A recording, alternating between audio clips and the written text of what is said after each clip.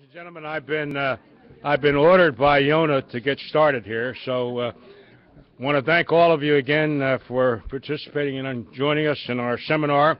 Certainly, it's an extraordinarily timely topic that we're going to discuss today, given the turmoil and the problems in Iraq and Syria, and of course the Israeli challenge in the Gaza and all of that kind of thing. And so we thought that it would be very apropos and very timely, really, to talk about this. And we have some really distinguished people that are going to discuss these things with you. Yona is going to introduce them in turn. I'll kick it off with the introduction of the first speaker, which is going to be General Dave Reist, who is from our own Potomac Institute, and he has a broad experience, not only in the Marine Corps and Navy and all of that type of thing, but is very experienced with respect to the situation in Iraq, the personalities involved. He was there a number of times and there during the key battles and the key arrangements that were made in Iraq some years ago, and so he's going to talk about what he thinks the situation is and what he thinks ought to be done about it, I guess, with respect to Iraq. So, Dave, why don't you go ahead and kick it off? Sir. Can you speak from there? Because we have the television. Gentlemen? Yeah, I will. Thank you, sir. All right, Dave. General Gray, appreciate that, and once again, I want to echo thank you for all coming. Yona, thank you for including me in this panel. There are really some great names. In 2001, I had the opportunity to listen to Admiral Crowell.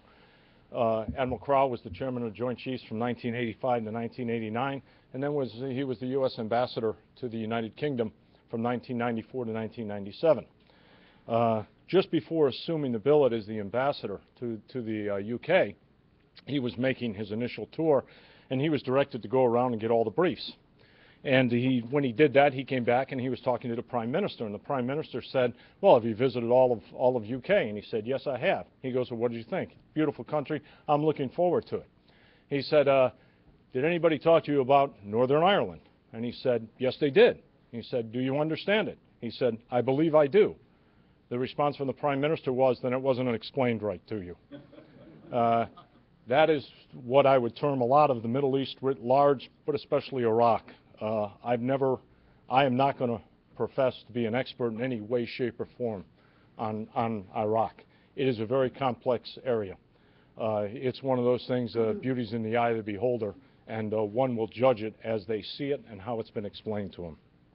So with that, what does the U.S. want Iraq to look like as an end state?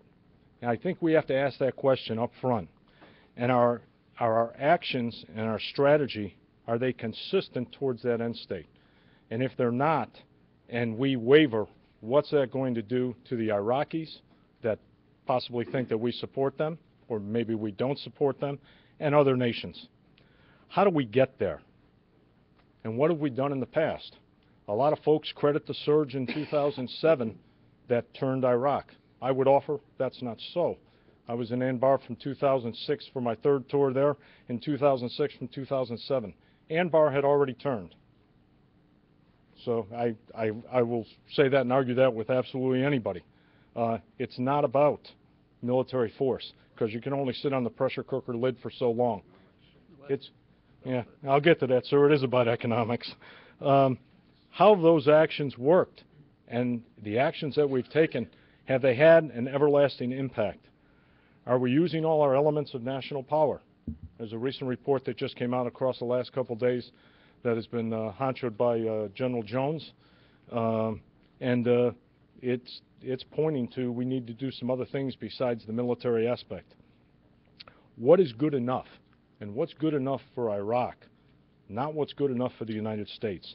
I think sometimes the U.S. hubris and the lens that we look through, sometimes we get a clouded vision of that. And what's the U.S. view of Iraq as a democracy? And are they ready for that? Some would argue that our country's not doing too well in that arena right now. And you must remember, we're a republic based on democratic ideals. We're not a democracy. Okay? And there are elements of countries navigating in those lanes that make it very, very difficult. We tend to stress governance and rule of law, but I can tell you that from the 7 March 2010 election, Mr. Alawi got 91 of the 325 seats, and Mr. Maliki got 89 of those seats, and Maliki was seated. Now, this is a complex electoral process, and I got it, except the Sunnis come back and they go, can someone explain to me why the guy who got the most votes didn't get seated as the PM? And as one sheikh told me when he was back here visiting Washington, D.C., this resembles very much your Florida election with the hanging chads, doesn't it? They pay attention to our system, and they know those things. He followed it with, why should we believe in your system when we have free elections and the man that purportedly won didn't get seated? That's a great question. Let me speak a minute about the disenfranchisement of the Sunnis and ask, is that intentional or is that just the way it's unfolding? Now, there's a Sunni perception of Mr. Maliki that I found existed with almost every single Sunni I talked with and met, and I got to this conclusion, or they brought it to me within 15 minutes. It's Mr. Maliki is a Shia backed by Tehran, and Tehran is pulling the strings. That's it. 15 minutes, any Sunni. And I thought to myself after a while, well, maybe they're making this up, maybe they're blowing it out of proportion. Towards the end of my tour, and it was early in 2007, we were meeting in Mr. Maliki's government building, and it was with the governor of Anbar and the provincial council chair. And the provincial council chair is the senior person in that arrangement. It was with the principals for Mr. Maliki's staff, and it was the first time we ever had a meeting at this level. And after the meeting, which lasted about 3 hours, I thought it was a very good meeting. And I turned to the governor and I turned to the provincial council chair and I said, very good meeting, gentlemen. I thought some progress was made. And they said, no. He goes, no progress was made at all. Here's what's happening. Mr. Maliki does this during the day, and then he listens to the men in long robes and long beards at night. And I said, I keep hearing that, but I don't know if that's true.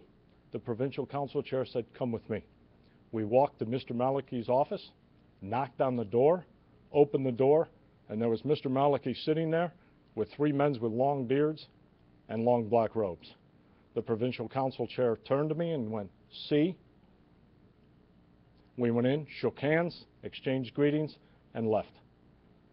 They couldn't have staged that. I was amazed. I was simply aghast at that. I ask, is Iran the hub of all of this and the link to politics? And it can't be lost of the relationship between anybody in Iran who's in power and, say, Russia and Putin and the influence that they're having at this point in time also. Not my arena, but as I watch it from afar, there are too many things that are just happening here where there seems to be some collaboration for some people who draw us in, us being the United States, to the absolute edge on this. And Russia is very good at that. Iran is very good at that. But I would offer from the disenfranchisement of the Sunnis that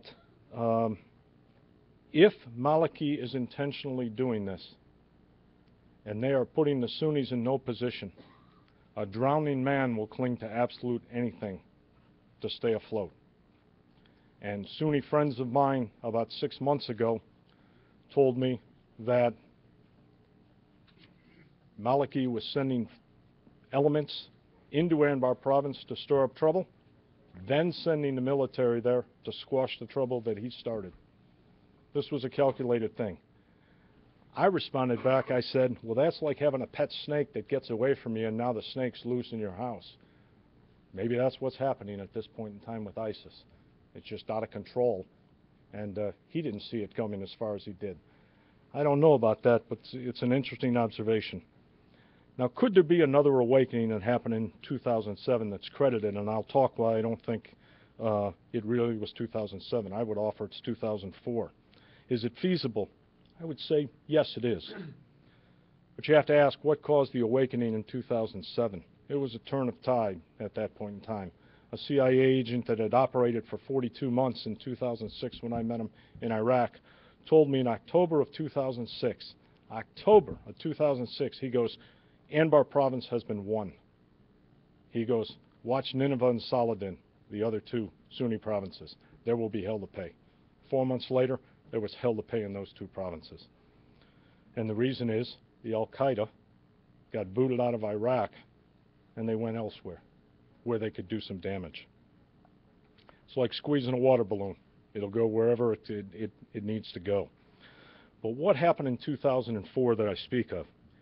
Here's what happened in my opinion.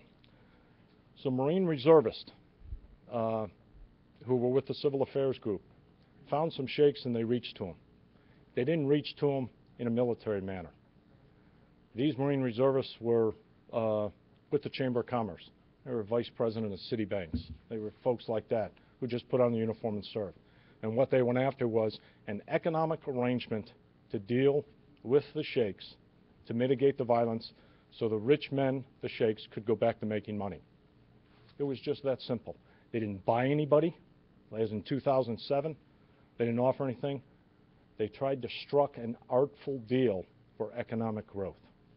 And rich men in that part of the world, or rich women in any other part of the world, they will make things happen in their areas. These folks, they saw the wisdom in that. That was instituted. Violence got out of hand, and some things couldn't occur. When I went back in 2006, I was reintroduced to those people. We think we made things happen. At that point in time, all elements came together in a very positive way. The beauty of going into Anbar province, though, in 2004 and 2006, second and third tour for me, was that Anbar province was written off as a lost cause. And when something's written off as a lost cause and somebody gives you that as a mission, it's like a bad little kid. Put him in the corner and somebody says, somebody do something with Johnny. We can't do anything with him. So you can do anything with Johnny, okay? We were allowed a very free hand. And I very much credit General Casey, who was the head at that time, and his deputy, Brit, Lieutenant General Lamb. Very, very creative thinkers.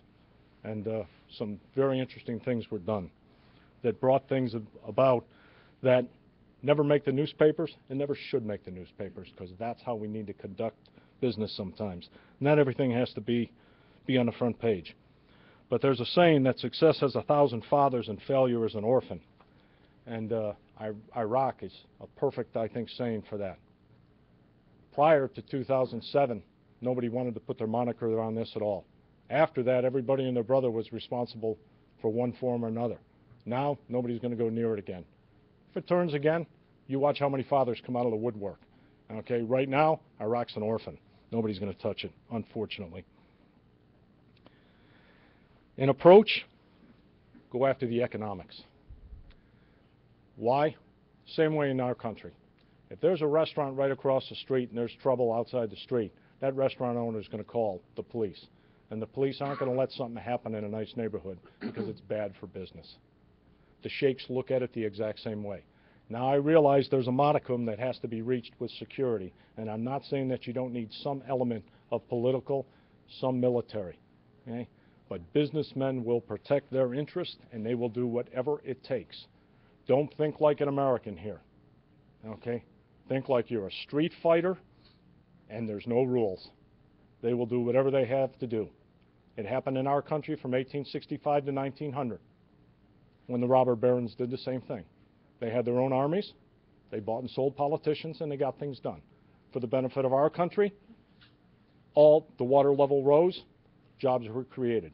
It's not nice, it's very messy, but it happens. It's happened in our history, it'll happen in theirs. There's other ways to go about things.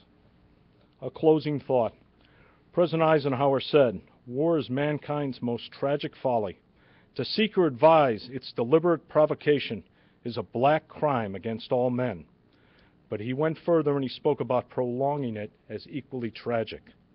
Now, General Sherman also spoke on this point from Civil War fame. War is cruelty. There is no use trying to reform it. the crueler it is, the sooner it will be over. My advice, find the architects of 2004. They're out there. They've already been reached to by the Iraqis. They're just waiting to be found. Thank you.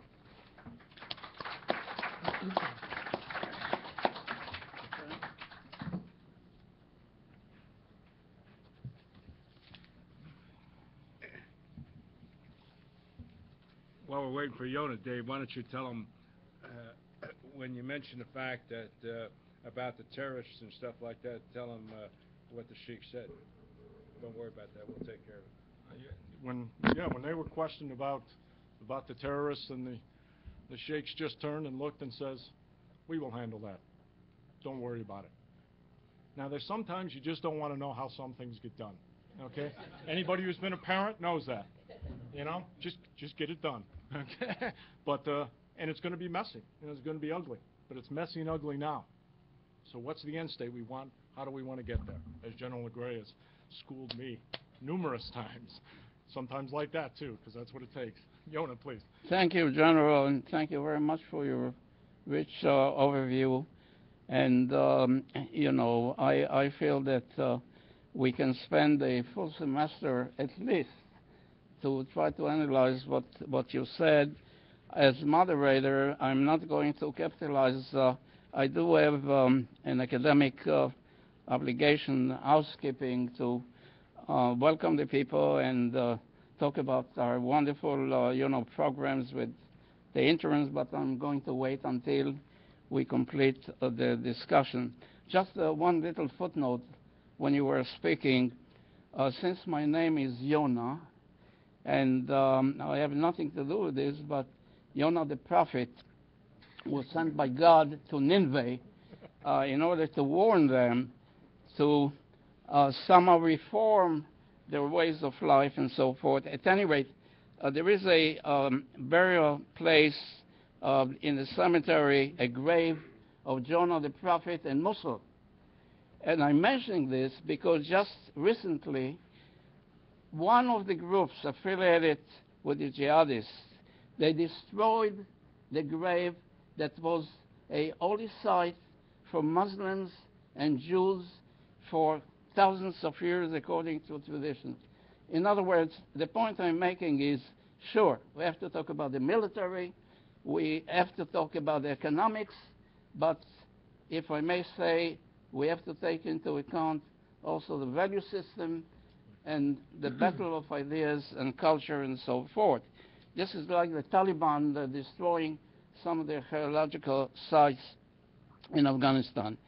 Now, I want to move on very quickly because to follow up the General's remark, we are very fortunate to have with us today Dr. Judith Yaffe, who is known to many generations, I would say almost, of students and scholars, although she is not archaeological site, but she worked for at least 20 years at the CIA in a very senior position related to the Middle East. And then she moved into the academic field as a professor at the National Defense University, and more recently at the George Washington University. She received many awards for her contributions, many medals, and the most recent one is a medal from the Pentagon, I think in June, which is a Distinguished Civil Service Medal. And I told Judith if she can wear the medal so it will maybe inspire our next generation of scholars. I'm a very modest person. Well, I know you are. That's why I mentioned that. I did it for you. Yeah, okay. It's all yours. Oh, this is so exciting. I just learned yesterday I was being drafted, and I'm always delighted to be here. But this is something that is very close to my heart, as Yonah well knows, because I've covered Iraq since I was a graduate student. It's been my research. It was my professional focus, both at CIA as an intelligence analyst. Then I was there for over 20 years. I just finished, I don't want to count how many years, let's just say 15, at the Institute for National Strategic Studies at the National Defense University doing medium to long-term research for the Joint Chiefs, the Joint Staff, and the OSD. And yeah, I'm now at GW, but Iraq has been my passion and my interest. And let me also say this, I'm not an economic determinist. And from what I know and what I've seen and what I've experienced about Iraq, it has nothing to do about money. It has, if it did, and if only it did, wouldn't it be simple? But Iraq, as Yonah points out, is much more complicated. The sheikhs of Anbar are very rich people and men and women, rich tribes that spread over Iraq, Saudi, Jordan.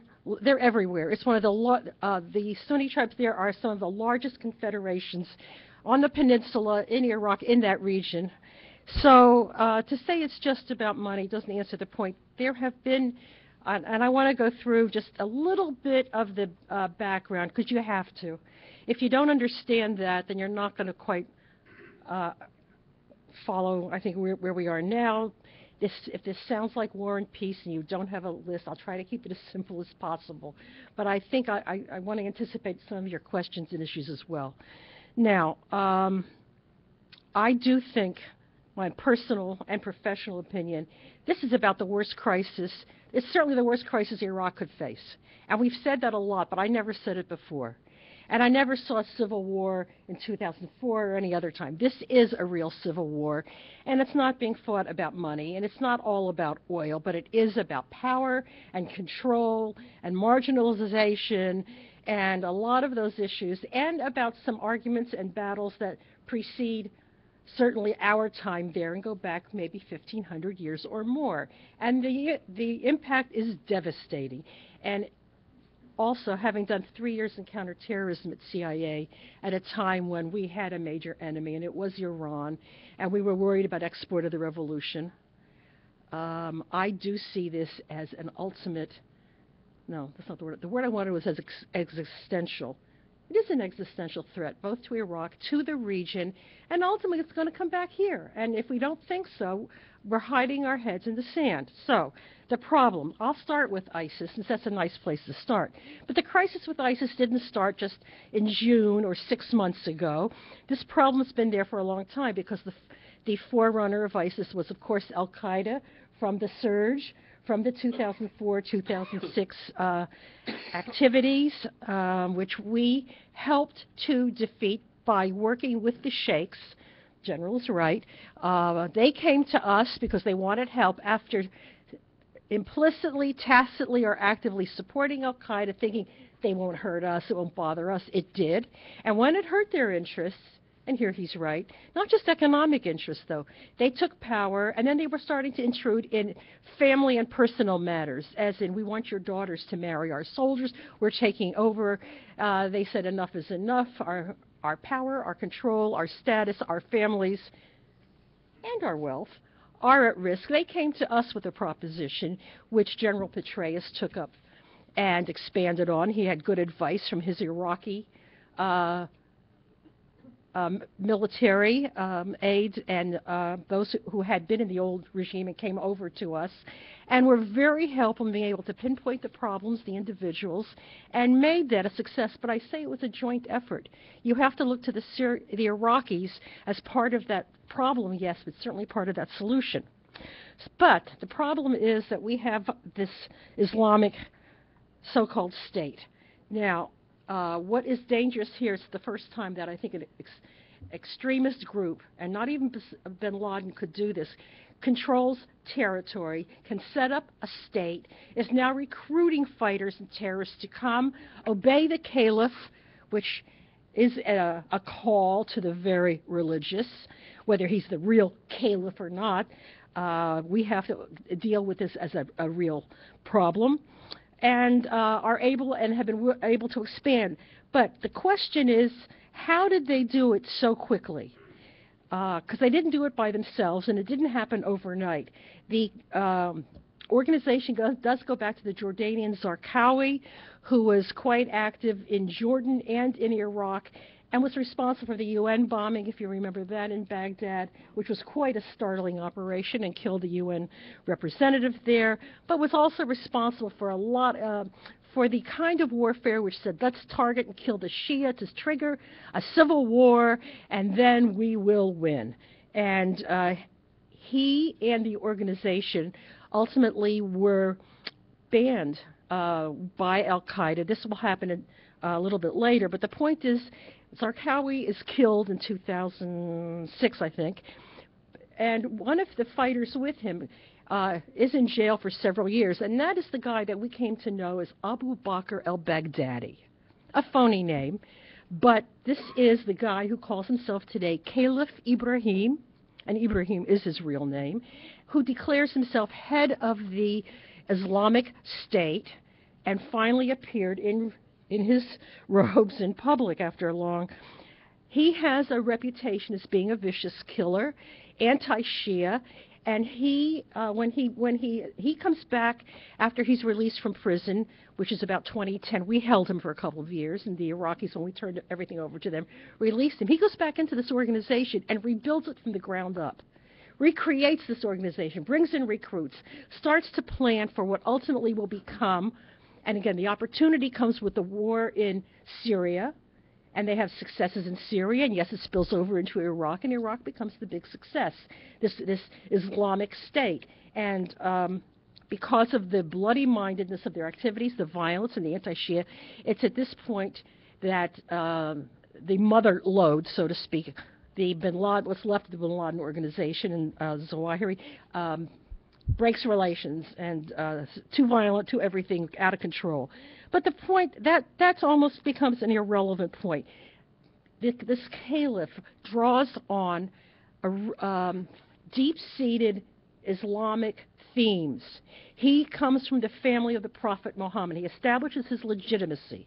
And if you are a very fundamentalist, a very religious-minded, Sunni, or Shia for that matter, but we're talking about the Sunnis here, this is going to have some kind of important symbolism, descended from the Quraysh and the Hashemites, the family of the Prophet Muhammad. He's got all of the credentials. He trains as a cleric in Baghdad in the 1990s. He goes off to Afghanistan to fight. He's with Osama, comes back, and I'm just giving you some of his background.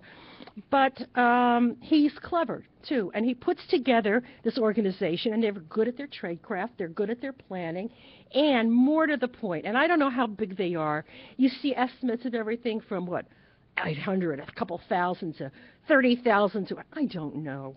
I don't think anybody really does, but the point I want to make is they had help. They could not do what they did as quickly, as easily, as simply as it looks, without the help on the ground of, check off the following boxes, Iraqi Sunnis in exile and in Iraq, but, demarginalized, unhappy, and Maliki has pushed them over the edge. Maliki is, I think, I would give him at least 70% or more blame for things getting so out of hand and for making so many disastrous choices when he was warned what was coming. He had help from local powerful tribes, prominent Sunni Arab leaders who Maliki was trying to arrest for treason. Maybe they were, maybe they weren't. There's never been an amnesty in Iraq, remember. And national reconciliation, which is going to be my final, it's never been an option anyway. And Maliki, and if you have to look at who, and I'll come back to who he is, but the point is the other supporters of the caliphate, so to speak, not of the caliphate, but of this insurgency, prominent Ba'athists, ex-Ba'athists still in exile. My favorite is card number 6. Remember the deck of cards? Is that Ibrahim el-Duri? He's the very last of Saddam's innermost inner circle. He went into hiding. He's probably, I'll concede that he's probably still alive somewhere. But he was a Sunni, very religious man.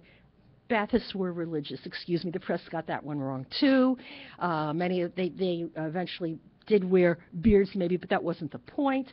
The point was that Saddam allowed religious expression in the 90s. He didn't have any choice, whether he liked it or not. He himself was on a religious kick to retain political power. But the point is, there's an army, including the army of the Naqshbandi, which is a Sufi religious order that Ibrahim is a leader of. So is Masoud Barzani. I'll come back to the Kurds. I've got to have time for this, Yonah. I'm sorry.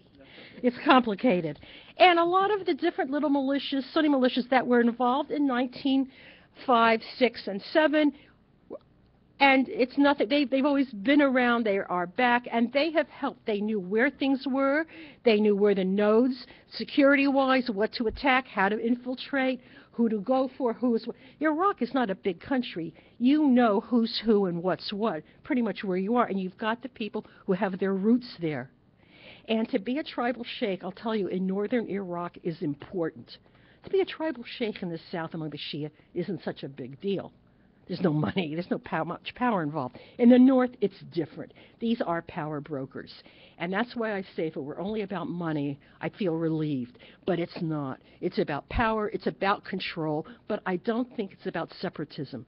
I don't think they want an independent state. In all of this, they have a view that they will be able to control the situation, that they are coming back, and that they will be able to get rid of the Islamists, ISIS, whatever, when they want to. I hate to use this analogy, but I'll simply remind myself that a lot of people in Germany thought that when Hitler was voted into power, and the rich, robber barons, the industrialists who supported him, said the same thing, and then they were eaten by that regime. So anyway, you have to keep history in mind, sad to say. The tribes, I've mentioned also. Now, you have all that kind of backing. Hey, you can come in and do what they did and do it quickly, and you have street support, little knowing what's going to happen next. And what we've seen is the eventual establishment of their version of Islamic law. No smoking, no drinking in public, women must be covered, stay home. There's a lot of rumors circulating out there, but the worst of this is you have to keep in mind this Islamic State and Caliphate. It's not about ethnicity. Wow, this is Iraq, and it's not about ethnicity. It's everything about sectarianism. They don't care what kind of a Sunni you are. You're Kurdish Sunni? Fine. Turkmen Sunni? Great. Sunni, any kind of Sunni. But if you're a Turkmen Shia, you're dead. If you are a Kurdish Shia, I don't want to think what's going to happen to you. Shias are definitely not the flavor of the day or the month, and they are paying a price for it, a heavy price. They've been arrested, they've been executed, they've been forced into exile, and we're talking about the destruction of both the Shia and the Christian communities. The minorities have paid a terrible price and are paying it. The Christians were told, if you pay the special tax, this goes back to the early days of Islam, special tax for the protected people, which the Christians and Jews of the old Islamic empires were. You pay a special tax, it's okay. First they were told to pay the special tax. Then they were told to convert. And they were told, get out now or else. And there are reports of crucifixions. There are reports of killings. Lot of refugees, 500,000 refugees from Mosul alone. So this is a major, and the destruction, because like the Wahhabis of Saudi Arabia, I won't go further on that, but they don't believe in shrines. That means you're worshiping a shrine, or you're worshiping the prophet Jonah, or you're worshiping some Islamic saint. There aren't any, and therefore everything about that must be destroyed. And is that what the Iraqis want? I don't think so. It's not what anybody would want. Now, I think the question is that some claim that part of U.S. strategy is to try to split this up, this coalition. And that would be a correct strategy. And maybe you can do it because we're seeing a lot of reports where there are, maybe they're just feelers, but that these Sunnis are very worried and they're not happy with this. And there probably is a way, if you could figure out to leverage it, but I don't know how you do that yet. Now, let me just go on to just a few other questions you might have, because I had a little problem with a few things I heard. Let me, first of all, the issue about Iran. I'm a little worried about that. Do I worry about Iran taking advantage of the situation now? No. You know why? They're already there. And they've been there since 2003. I don't subscribe to the thing that we got rid of Saddam in order to give Iraq to Iran, but we couldn't keep the Iranians out if we'd wanted to. 900-mile shared border, no border controls, and the Iranians have long been able now to come in, exercise control, influence, and authority. The question in my mind, speaking as somebody who's had to deal with intelligence and with the strategic view, is how do you turn that to your advantage? Because you're not going to defeat it, and you're not going to be able to set it back, but you have to play on something else. And that's where, I know I'm running out of time already? Of course, well, we know that. Let me come back to Maliki at this point. Who is this Maliki? And like I said, I blame him because I want to say he's stupid. It's not that. That's kind of a dumb response. He's clever, and he's cunning, and he's shrewd. He's conspiratorial. Why is he all these things? He's lived in exile for most of his adult life, more than 20 years. And he lived in Iran, and he lived in Syria, Mukhabarat states, police states, and he's learned to watch for the Iraqis to come, for Saddam's people to come. He thinks like a conspirator, and yeah, he does think like Saddam. In many ways, he sees the projection of power much in the same way that Saddam saw it. In this sense, you have to have a strong central state. Now, does he go so far as to say, I am the state? Well, it may look like that. It almost doesn't matter at this point. But I think he learned in exile how to conspire and how to survive. He's not going to be an easy person to deal with. He's dangerous in this sense because all his thinking is in that direction. He made it very clear his intention was to finally exercise majoritarian rule. None of this, let's share the power with everybody else. Majority rule to him means I'm going to win that election. And they do have fairly fair, I have to say, elections in Iraq. Iraqis know what it means to vote, and that's not been the point. Behind-the-scenes manipulation? Yes. Manipulation of the courts? Absolutely. And I think the comparison here to 2000 election in the United States is not quite so far-fetched if you think about it or you watched it from the outside. And I was in England at the time watching it from there. So he doesn't like the Iranians. I'm convinced of that. He doesn't like the Syrians. But he's in a position where he has to look at what his options are and his choices. And frankly, no government in Iraq can ignore the Iranians or could look at what is happening in Syria and not see a threat should Assad collapse. Because if it happens there, for sure, the next move is Iraq. And he's seeing that already. I'm not defending him. I'm simply saying I do think he made a lot of wrong choices here. But you have to understand where he's coming from, and we don't. We talk about democracy, and I hate that word now, and a lot of other things, but we don't follow through. And we haven't been following through or understanding how do you deal with these problems. You might want to ask yourself, when you think about U.S. policy, can we support the government in Baghdad? And we do support the government. Okay, if it's going to be Maliki and he's elected, we're going to have much of a choice there, you might want to ask yourself. But if we do that, because we've got to defeat these extremists, can we do that without having a policy towards Syria as well? I just want to leave that out as a question. Now,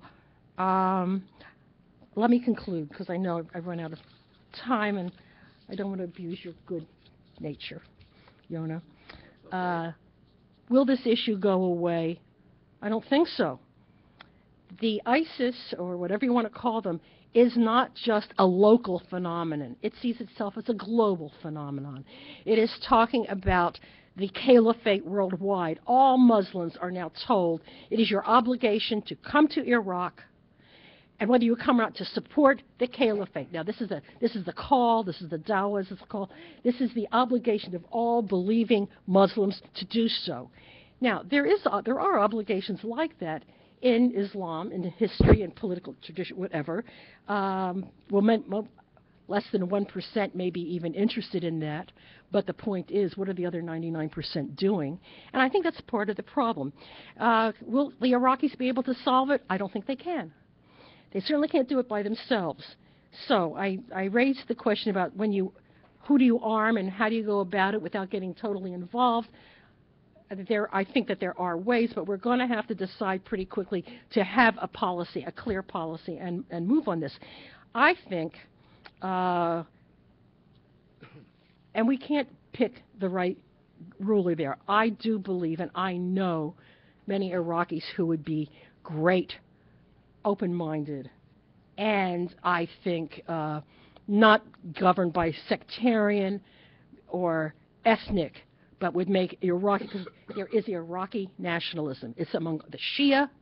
It is certainly among the Sunni who don't want to leave Iraq. They want to control it again, or have, I think, a major say in power. It is a lot about leverage and control, and the only way they know to do it is by doing extremes, because nothing else has worked. And in that sense, it's a little hard to argue. Now, I think there's opportunity here, but there's risk as well, and that's why I will close with this. We can't do it by ourselves.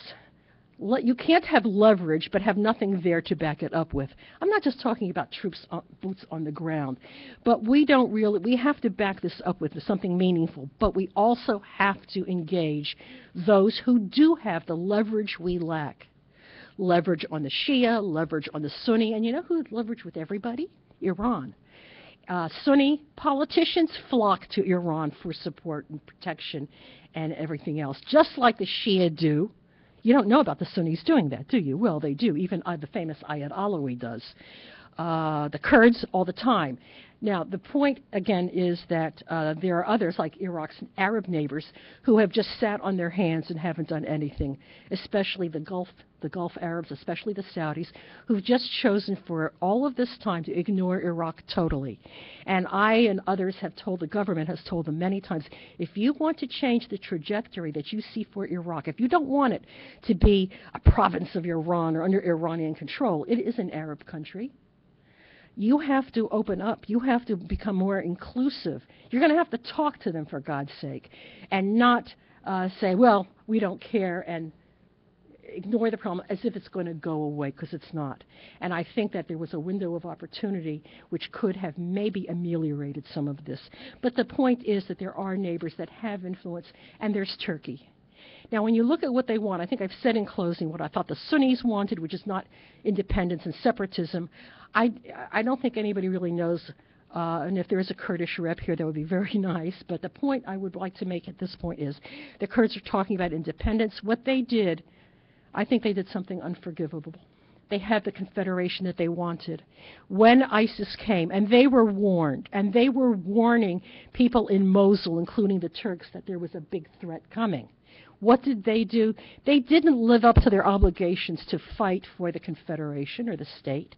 They took their Peshmerga fighters and immediately occupied the disputed territories that they have with the government of Baghdad, Kirkuk and large areas of Nineveh and others, and they're keeping them.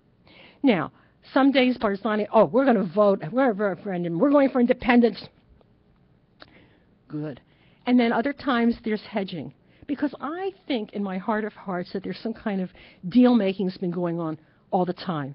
It may not be about money, but boy, do they deal. And my point was this. I think that Kurds had some kind of an understanding with ISIS not to attack each other. I think that's about over. They are starting to get attacked. ISIS wants those oil fields, and the Kurds want them, and they're going to fight over that. And ISIS is selling oil from the Iraqi and Syrian fields it has to the Kurds to be refined and exported, just like they're selling that oil to President Assad in Syria. Oh, that's nice. But losing control here. What the Kurds want, I think they're looking for the best deal. They may be a little bit afraid. But, that's where I am. The final power with influence, of course, is Turkey. And the Turks themselves have said two different things. And the Kurds are interpreting what they hear easily to do two different ways. They support our independent state, or they don't. I don't think the Turks themselves are really sure. They're part of a Turkish election ploy, but the point is the danger is there. Turks have helped ISIS to get into Iraq. That wasn't too clever, but the point is you have to work with this as a regional problem. And there, in the testimony given this week at the House and Senate by the state coordinator for Iraq and the undersecretary for policy, their emphasis was on a regional solution. I'm not quite sure what that means, but I accept to say that I think it does mean structuring something in part that does involve the neighbors in what is happening there, because without their help, we can't do it by ourselves. All right. That's it. Yes.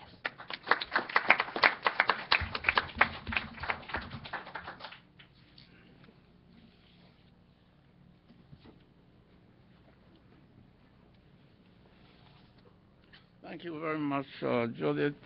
after listening to you, especially because we do have so many students here, I think we need not a semester but a full year to clarify the complex situation in the Middle East. The question is who is a friend, who is a foe, and obviously we know nothing is constant in the affairs of international situations, and today enemies become tomorrow's friend and vice versa.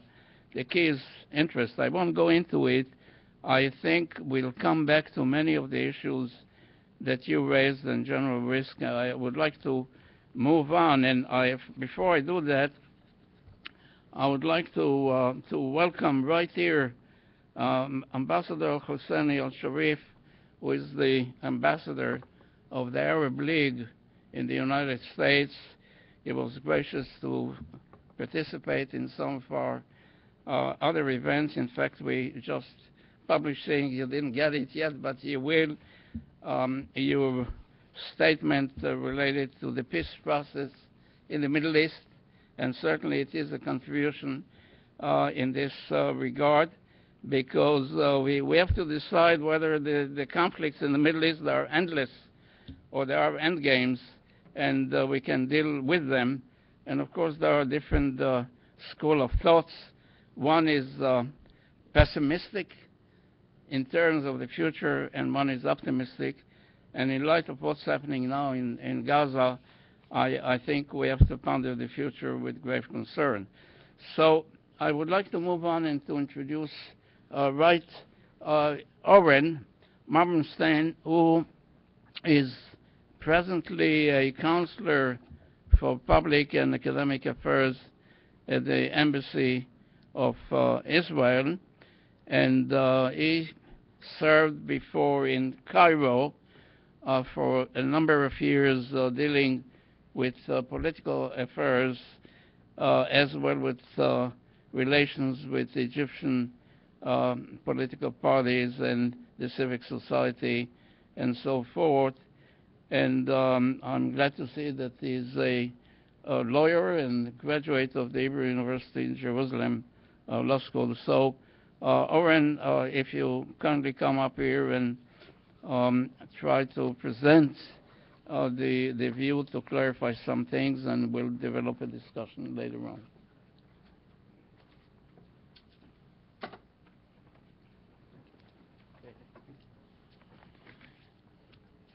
Hello everyone. As you can expect, naturally I would like to focus mainly on the events happening nowadays in Gaza, but with your permission I would like to expand the conversation a little bit more than what we're witnessing at the daily news, and to go back a few years in time, actually not too many years in time, and to give us a background. And what I'm referring to is an event that happened less than a decade ago. I'm talking about the 2005 disengagement from Gaza. Because in the ongoing discussion that is happening in the daily press, a lot of discussion is focusing on the current events, but the bigger picture, the bigger context is sometimes being left out. So to begin with, in the year of 2005, when it comes to the relations between Israel and Gaza, Israel has decided unilaterally to disengage completely from the Gaza Strip. And I want to remind us all that this wasn't an easy and a smooth decision in the sense of political decision in Israel. There was a lot of controversy that was involved, a lot of political objection among Israeli political spectrum. But nevertheless, the decision that was being made by the government was to withdraw from Gaza. And when I'm saying to withdraw from Gaza, it's in the most complete way that you can imagine. Settlements were uprooted, civilians were being taken out. By the way, some pictures that were coming out from there, you can see civilians trying to cling to their communities, and police force and soldiers taking them out forcibly, because this was the decision being made by the Israeli government. And the bottom line is no settlement, no civilian, no Israeli soldier was left in the Gaza Strip whatsoever. Full stop. Nothing. And we need to remind us this because, you know, in the ongoing discussion, sometimes you come across those arguments, it's all because of the settlements. It's all because of the occupation. Those are very catchy phrases, but there's only one problem with it. It has nothing to do with reality. The fact of the matter is there is no occupation, there is no settlements, there wasn't even one Israeli in the Gaza Strip beginning from the year 2005. And my fellow speakers mentioned the economical aspect when it came to the discussion of Iraq, and I want to remind us all, back in the year of 2005, the things looked quite optimistic. And there were people saying that here, this place, this coastal place called Gaza Strip, maybe could become the next Singapore. And there were some philanthropists who were willing to allocate money, to invest some serious funds in order to make Gaza a prosperous place. But as we all know, the events took a different course. In the year of 2006, there were elections in Gaza, and then in 2007, a very violent takeover of Hamas, killing Fatah representatives, some brutal clashes between Hamas and Fatah. And in the end of the day, Hamas is taking control of the Gaza Strip, and just getting back to this hope, this economical hope or dream that Gaza will become the next Singapore. What we were witnessing is Gaza becoming a little Iran, a mini Iran just on our coast. So this is, again, this is not ancient history, but people tend to forget. This is less than 10 years ago. Now, if we fast forward in time, and we're getting into the recent events, we would find that Hamas, in recent months, is in a very problematic point. Different factors are the reason for this. First, it's Hamas' relationship with its old patron, with its one of its big supporters, Bashar al-Assad, that used to support Hamas with weapons and money. The relationship between Hamas and Assad got into a very problematic situation, and Hamas lost much of its backing at a certain point of time coming from Assad. Second, there is the relationship between Hamas and Egypt. After the current events, and I don't know, maybe we'll have some time to discuss what's happening in Egypt. I have a soft spot, like you mentioned, for Egypt. I fell in love with the country. I was posted there during the time of the Egyptian revolution. So I had a chance to watch the events during the Mubarak era, during the revolution, and a little bit after. So on a personal note, it was really an amazing experience. But when it comes to the relationship between Hamas and Egypt, Hamas again is in a very problematic spot, because the good and tight relationship that it had with the Muslim Brotherhood is now being held against it, and the Egyptian administration is now fully addressing the issue of smuggling coming from the Sinai Peninsula to the Gaza Strip. So this is another element. And of course, much of it adds up to the issue of money. Hamas is being left out with very little money on his behalf. And just add to this this recent event of the kidnapping of the 3 teens, 3 Israeli Jewish teens that were abducted by Hamas. As you all know, Hamas terrorists kidnapped those 3 teenagers and they killed them right away. And by the way, this is a quite shocking piece of information that when you listen to it on live. But what happened is that during the abduction, one of those teenagers managed to call the 911 line. There was a problem that the person on the other line didn't hear what he was saying, but the bottom line is that you hear the entire episode that is happening in the car. And you get a glimpse at what's happening there, and the terrorists are shouting at them, put your hands down, and then you hear the shots. So the fact of the matter that Hamas killed those 3 teens immediately, and their idea was to negotiate with Israel the release of Hamas prisoners. That's their idea of the operation. But what happened is that Israel managed to get to the bodies of those 3 teens before Hamas even started the negotiation. So the entire episode was useless, and because of this terrorist attack, Israel launched a campaign to arrest terrorists of Hamas that were released in the Gilad Shalit deal and came back to terrorist activity. Because if you look at the agreement that followed the Gilad Shalit deal, it was said quite clear that if those terrorists are to return to terrorist activity, Israel holds the right to arrest them. And that's what happened. So the Palestinian society, the Palestinian street, was quite enraged by Hamas, because what they were saying, you guys are just putting us into more trouble.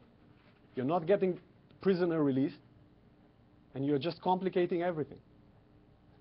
So in this background, with this background, Hamas decides to start firing at Israel. And by saying start firing, it's not 100% accurate, because Hamas was all the time firing, but after this episode of kidnapping the 3 teens, Hamas decided to escalate the flames. And I'm talking about events happening prior to Operation Protective Edge. By the way, if we're referring to the media discussion, this wasn't part of the media discussion. But I can tell you on a personal note, I just came back from Israel last Sunday. My parents-in-law, sitting in their living room, watching World Cup. This is what most Israeli men do during the months of World Cup. And they were, they heard this alarm going off. So my mother-in-law asked my father-in-law, what is this noise that we're hearing? My father-in-law answers, no, this is nothing. This is the crazy fans. They are doing this noise in the television. And my mother-in-law answers, no, you are talking nonsense. And of course, my father-in-law doesn't take it seriously, because this is what she usually tells him, that he's talking nonsense. You know those conversations. But to make a long story short, only after a few seconds, both of them realize that the siren goes off, and they're running into a shelter. And this happening, you never heard about this episode, not because it was in my parents-in-law living room, because it wasn't part of the conversation, but this was happening in hundreds of houses of Israeli families in southern part. They are living in Beersheba. So this is the background when we're coming to discuss Operation Protective Edge. The main idea was to restore peace and quiet to the people of Israel, and to restore the same sense of normal living that every person here in the States enjoys. And the idea was to restore it, and we tried to restore it. First, through diplomatic channels. I don't know if you remember this, but again, it's important to mention those facts. Before launching Operation Protective Edge, the Israeli government sent in the very clearest way possible. Quiet will be answered with quiet. We will not retaliate. If Hamas will hold its fire, we will not react. We said it once, we said it again, it didn't work. Hamas continued firing. And then we were forced to go into this operation, first to stop this rocket firing. It's more than 2,000 rockets that are being fired at Israel. Think of it, it's two-thirds of the country. Two-thirds of the country is in bomb shelters, and I mentioned in my visit to Israel, I can tell you that this is a very unpleasant situation in which you put your baby to sleep, and after 2 hours you wake her up, my 17-month-old baby Danielle, and you rush her to the shelter. And this is not happening one night. It's happening almost every night. And we're trying to stop it, and like I said, we tried to stop it quiet with quiet. It didn't work. And then came the Egyptian ceasefire proposal. Israel almost immediately said yes, trying to opt out of this operation. But Hamas rejected it and continued firing at our cities. But it's not only the Egyptian ceasefire, by the way, that was being adopted by many Arab countries. And Mr. Ambassador, please correct me if I'm wrong, I think the Arab League also adopted the Egyptian ceasefire. Many Arab countries, the European community, the United States, they all adopted the Egyptian ceasefire, as did Israel, and Hamas continued to reject this offer. But then came along a UN call for a ceasefire. Just holding the fire for a few hours, that's what the UN was trying to do. Israel said yes, but Hamas continued to fire at us. And there was a third proposal offered by the Red Cross. Again, Israel said yes. Again, Hamas continued to fire. So I think it's important to be aware that in every junction, Israel trying to opt out of escalating the situation. And when Hamas keep drawing us to this battle, we were presented by a different and a new challenge, a new threat. We talked about those rockets. This time we are being challenged by a threat called terrorist tunnels. Now those tunnels are not, if I may, it's not a Shawshank Redemption movie tunnels. You know, it's not something that you dig with a spoon. Those are industrial tunnels, and they go all the way from Gaza Strip, all the way to Israeli soil. Again, it has nothing to do with Gaza. It goes to kibbutz, you know, those communities that we have in Israel, all the way to the gates of the kibbutz. And the idea of Hamas is to use those tunnels, and we know it because we had squads of terrorists coming out of those tunnels, 13 terrorists in one episode coming out of them, and they were intercepted by Israeli troops. And we found in their equipment tranquilizers and handcuffs. So those people weren't coming to sightseeing. They were coming to abduct and to take hostages. And it turns out that basically there is Gaza and there is underground Gaza. There is a world of tunnel that Hamas has dug in order to allow him more option of attack towards Israel. And just to give you a sense, some argue that it costs roughly $1 million to build this tunnel. Now think what can have been done. We were talking again about economy. What can have been done with $1 million? Already there were 30 tunnels exposed. And who knows how many more. Think what can have been done with all those funds. What can have been done with this concrete that is used to build tunnels. Instead of building schools and building hospitals and infrastructure, Hamas is using this money and this material to build its terrorist infrastructure. Now, before wrapping it up, I want to touch on a very important issue that I think it's part of the discussion, but I think it's not being fully discussed. And I'm talking about the pictures coming out from Gaza. Those are hard pictures. There's no other way to describe. Hard pictures coming out of Gaza.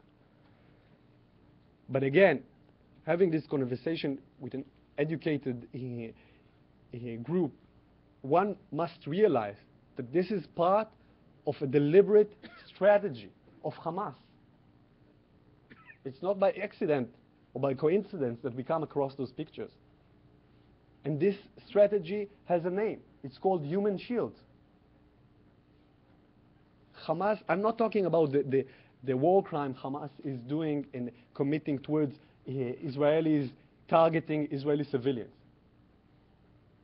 I'm talking about the fact that Hamas is committing war crime to its own people, to the people of Gaza, putting missiles and rockets in schools, in a UN school. Just this week, 2 episodes in which in a UN school, in one UN school, UNRWA was the agency, it's an agency operating in the Gaza Strip. In one UN school, they found more than 20 rockets. You know, the Prime Minister said it, I think, in the clearest way. We have this system, an amazing system, called Iron Dome. I would say it's almost rocket science, but it is rocket science. It's a system that is by the support of America, and we're grateful for this support, allow Israel to address this challenge of being fired at from Gaza. So we are using this system, this missile system, to protect our civilians. And what Hamas is doing, they are using the civilians to protect their missiles. It's the exact opposite. So they are using schools to hide missiles. They are using hospitals as headquarters. They are firing at us from hospitals. They are using mosques. We know of cases that those terrorist tunnels are coming out from a mosque. And it's even more to it because we know that before Israel is operating in a specific area, Israel is trying to alarm and to inform the civilian population so they will be out of harm's way. And we know for a fact that Hamas is telling the Gaza people not to leave those areas. There is this video of Hamas Minister of Interior, and he's saying on camera, we're telling the citizens not to go out of their home. And you need to understand, and generals, you are much aware of the army operation. I'm not aware, and maybe there were cases like this in the past, but I'm not aware of so many efforts, so many attempts made by modern army to try to prevent, to refrain from harming civilians. And I'm talking about leaflets that are being spread to civilians.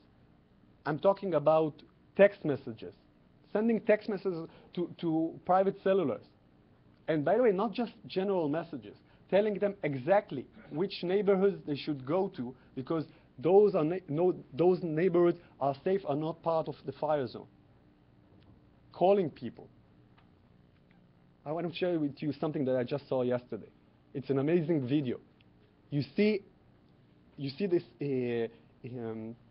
scene coming out of a battle happening in Gaza. And in this scene, you see Israeli troops come across a fire that is being fired at them. And in the radio communication, they are being asked, do you identify where are they firing you at? Where are they firing from? And they said yes. And this is from this building, and you see the building, and it's a hospital. It's Wafa Hospital.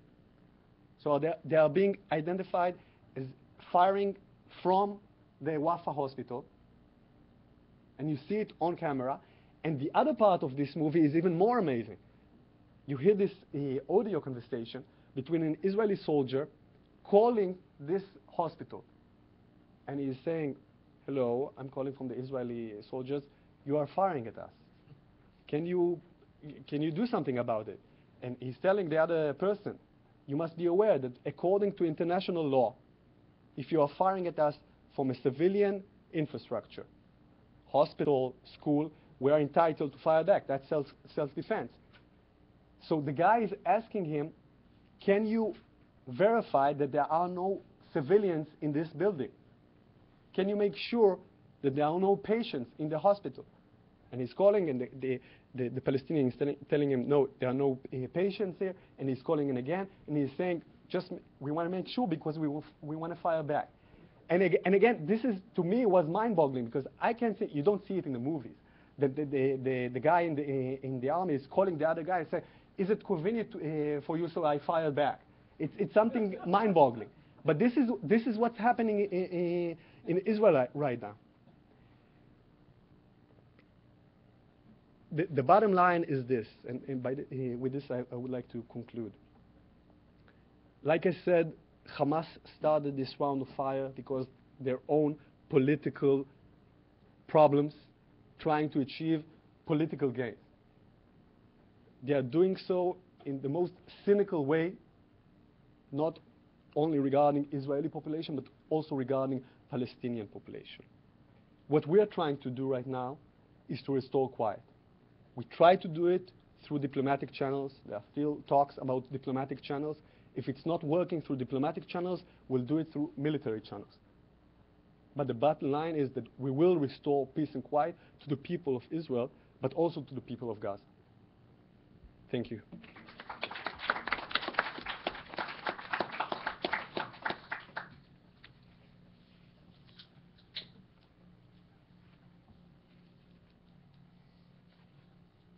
Thank you, Owen, for presenting the Israeli view. As an academic institution, obviously we are impartial about the conflicts around the world, and I think mission of the academic community is to learn the lessons of the past, what worked, what didn't work, and how to anticipate future threats, and more importantly, how to advance the cause of peace with justice throughout the world. And the Middle East obviously is no exception. Now, in planning this event, I want to make sure that, for the record, we invited you as an Israeli. We also invited a Palestinian representative, and he agreed to participate and confirm that. Unfortunately, late yesterday, he called that he cannot come for whatever reason, and I'm not going to speculate. So to rescue, I think, the situation and to broaden it from the point of view of intelligence and the consequences in the region, we invited Judith, and we're very grateful again to you, Judith, for your response and commitment to scholarship. So what I would like to do now is to invite anyone who would like to make a statement or to ask a question. Ambassador Sharif, I see you, and I know that you are a saving angel, because you were prepared to also assist us in clarifying the complex situation before. And I'm very grateful to you for taking time out of your very busy schedule, and certainly we're interested in the position of the Arab League or in general to present some insights in order to clarify the situation. Would you kindly come up here? Of course. Welcome. Ahlan wa sahlan. Thank you, Alexander. Thank you very much indeed for allowing me. I think this is the second or third time, and I find myself always, I found myself always in a position of trying to clarify many fallacies. This is, I think, it's my destiny or my luck. But anyway, you said that a Palestinian didn't come. This is unfortunate, very unfortunate. Here is an open country that we should be there always. Why not?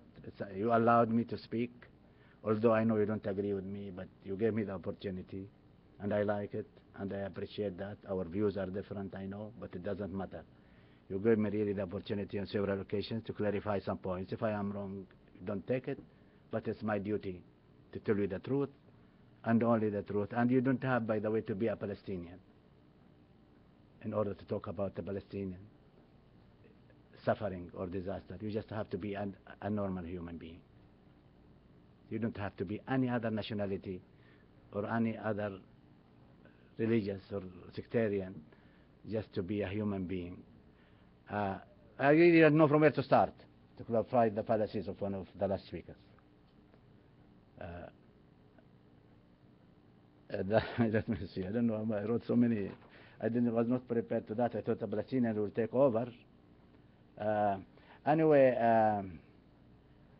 he said that always, he repeated many times, Hamas killed the kidnapped soldiers. They did not kill, and the Israelis didn't find out that they killed by Hamas.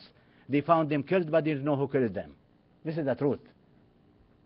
Okay, now, Hamas has nothing to do with the kidnapping of those three. Otherwise, they would have admitted it, and they would have not killed them. They would have kept them to bargain for, as usual, for release of prisoners and so on. But that's why they are the last one to kill them. And yet there are ones who suffered, but Israel attacked Gaza, although Gaza did not kill them. Hamas did not kill them. Israel didn't admit it even. But they said Hamas when they found out later that they were killed somewhere else. And that's what triggered Hamas rocket attack. It's not that true. It's not true. What triggered Hamas, what triggered Israeli attack, really, the Gaza is that, as a Jewish American. By the way, I like not to talk myself because you might think I am biased, and I have no reason to be unbiased. But I will quote some Jewish American writers and politicians and generals, and then I leave it to you, either to believe them or to not to believe them. A Jewish American by the name of Nathan, there are many Nathans here, but I think in the New York Times you find his name. He wrote in the New York Times recently that Israeli assault on Gaza was not triggered by Hamas rocket directed at Israel, but by Israel's determination to bring down the Palestinian unity government that was formed in the early June, even though that government was committed to honoring all of the conditions imposed by international community for recognition of its legitimacy. I have to commend the heroic resistance of a group, not a country, not even a semi-country, which are the Gazans. They resisted against a superpower who is supposed to be the most powerful nation in the area and maybe the fourth in the world. And yet, they couldn't manage their airports. They couldn't secure their borders. This event, what happened now in Gaza, broke the myth of security. Last time, if you remember, Alexander, I said Israel said some of the Israelis. I quoted. I always quote them really. I take because there are many honest Israelis and many brave Israelis who can say the truth. I said that many Israelis said that we have never been secure in 60 years as we are secure now. Why? Because of the turmoil and the chaos in the Middle East, in Egypt and Iraq and Syria, and those are three important countries for peace or for war. Anyway, so here is a power, here is Israel who the United States has committed to keep it stronger than all the Arab countries combined at any time, at any price. And yet, they could not secure themselves. And this broke the myth of security of any power anywhere in the world. No one is secure. Gaza is very close, just few meters from Israel. What kind of security? With the Iron Dome that was done, that was given freely, gift to Israel. It couldn't. And now they are giving another one, double even, to secure Israel. And it will not work unless peace is secure, a just peace is secure. The fact that he said that Assad, the problem, he said that Assad was supporting Hamas. Imagine, and he forgot that the United States is supporting Israel with all its power, with $3 billion a year from the taxpayer Americans, with all the weapons it needs at any time, at any risk, at any price. He forgot all of that, and only Hamas and Assad. Assad doesn't have the money or the weapon to support Hamas. And if he supported, it's nothing compared to what Israel has. Israel should have the power, all the power. But yet, those people, group, not a state, they broke the power, the superpower, which I feel really amazed at how did they do it. With all the tunnels, with all of these to defend themselves. And here, I tell you, I was attending a breakfast the other day, and the president, and by the way, this country allows me to speak freely, which is good, and I commend that, and I would like to quote him, to quote the president. President Obama said, sorry if I want, yeah, maybe the audience don't like it, but I would like them to let me continue because there are points really I should clarify. President Obama said during the iftar that Israel has the right to defend and protect their civilian population from assaults from across their borders. Here, their borders, he said. Look at this one. Here, Mr. Sigmund, I don't want to comment. I will quote you, a Jewish American again. He said, Mr. Sigmund asked, actually, not said, but where exactly are Israeli borders? It is Netanyahu's refusal to identify these borders that placed Israeli population at risk. Just for this is he said it, not me. I mean, now there are 800 Palestinians killed by Israeli defense forces. The overwhelming majority, because the Israelis could not get the resistance, 80% of them, of those 800 today or more, maybe now they are 900 by the time I speak to you. Most of the 80% of them are civilians, children and women. And perhaps 20% are combatants. So let's be frank about it.